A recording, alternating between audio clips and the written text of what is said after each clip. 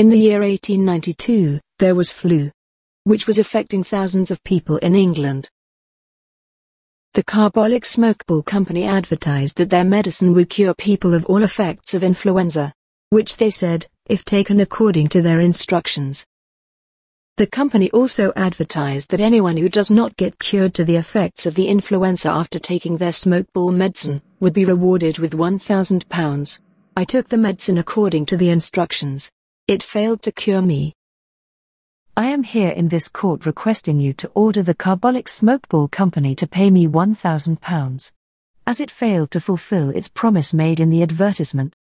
Your Honor, this is an absolutely ridiculous claim. First of all, the offer was made in general, not specifically to anyone. Add to that, Mrs. Carlill didn't accept our offer as she had not signed to the terms and conditions mentioned in the advertisement. So I request you to quash the petition filed by Mrs. Carlill for the £100 claim from our company. After listening to both the parties and the arguments you've put forward, the court decided that the smokeball medicine has failed to reduce the effect of influenza.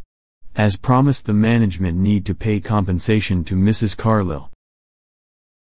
You argued that your company had not made an offer to Mrs. Carlill. Actually, an offer can be made to the public at large. Also, when you're making an offer to the general public, not everyone need to come to you and sign the offer. And the £1,000 that your company has deposited in Alliance Bank is a proof that you truly meant to compensate anyone who did not get cured by your medicine.